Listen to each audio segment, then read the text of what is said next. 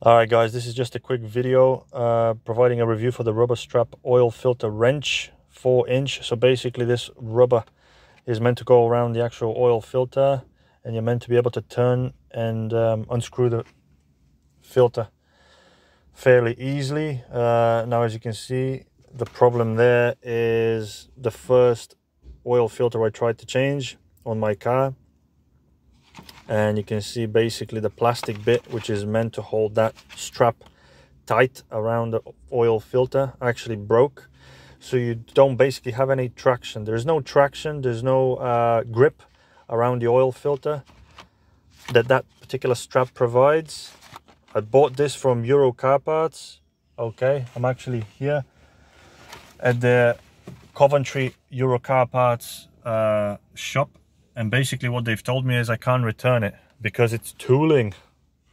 Great explanation. Okay, so I would advise you never to buy this. Okay, it's really poor quality. It tore on the first job, it broke, and like I said, they told me you can't return it.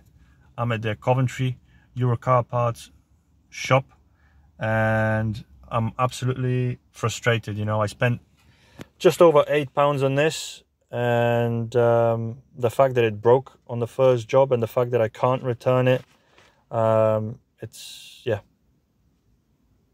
absolutely ridiculous. So yeah, don't buy it. Absolute rubbish.